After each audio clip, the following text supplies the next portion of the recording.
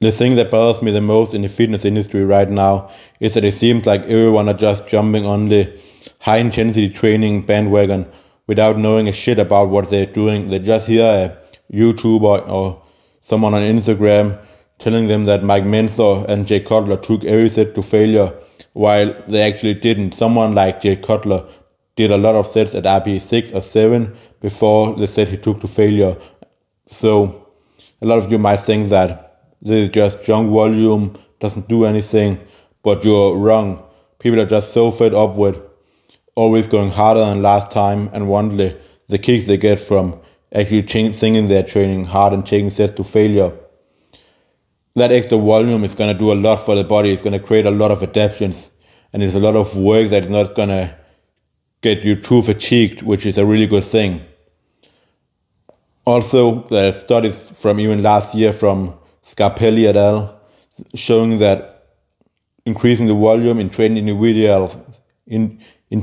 individuals by 20% related to what they were doing before, that led to a significant amount of muscle growth. So this again shows that volume are still the king when it comes to hypertrophy. One of the things I like to do, instead of always driving up the effort and the intensity, is to look at volumizing, which is basically doing more sets, because that's the fastest way to increase volume, which is basically workload. To get stronger, you progressively overload. You have to lift more combined weight each training, each week, each month, each year, compared to what you have done before. So what I would have my clients do is do 3 sets at like RPE 8 in the first week, then do 4 sets in the next week, and then 5th set after that. Then we would actually regress back and be able to build up again while using heavier weights. So this works extremely well. It's doing a lot of sets like that, up to like 20 sets per muscle group up towards that, can still work extremely well because you're not taking every set to failure. The only reason people are seeing good results from basically fucking halving the volume, halving the amount of sets they're doing, is because they didn't train anywhere near failure after. And that's why they think that now all this high intensity training are effective, because now they're seeing results, but basically it just comes down to what you did before wasn't effective at all. And if you actually did that with a high enough RPE, so around maybe like RPE 8, it will give you even better results. There's also just so many things you have to be aware of when trying to find the right amount of volume for someone. If you have someone that is 2 meters tall, you're not gonna make him do the same work for squats as someone who is 160 centimeters tall, because this guy, he's gonna have a lot of more distance to travel for each rep.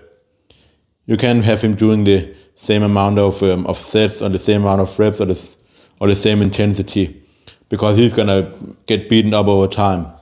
You also have to look at the individuals, what they have done before, how is their frequency like right now, how is their volume like, how is the intensity like, and then make slow increases from that. So starting at the point they're at right now, maybe slowly either increase the effort or increase the volume, adding a set or 2 here or there in the things where you want them to focus on the weaknesses. And then also the exercises they're doing, it's gonna be way harder to do high volume and especially close to failure on something like on a front squat, freestanding front squat with a barbell, than in something like a hack squat. Like, even though I can kill myself like completely with my quads in a hack squat, to the point where I fail the rep and then do a drop set after that to failure again. Like my legs are gonna be dead, but my breath is barely up. Like 20 seconds later, I can do nasal breathing, and that's because I'm used to doing so many damn hard sets with just a barbell on my neck. It's a whole different sensation. It's a lot harder.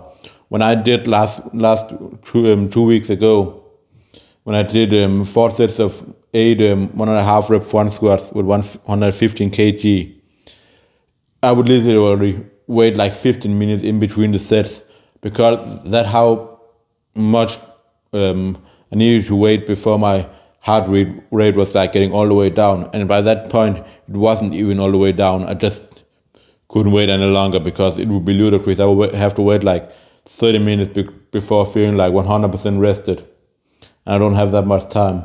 So doing hard shit like that, just doing it in this extreme amount of volume, but increasing it's sensitive it in a sensible way to how much your body are able to recover from, it's gonna lead to way better results than basically just starting to take everything to failure and halving the number of sets you're doing. Also, not to mention, if you just start taking every set to failure without having done it before, you're running an extreme risk of getting injured. So there's a lot of things you have to consider here with what you're doing. But let me know your take on it, and I'll see you all next time.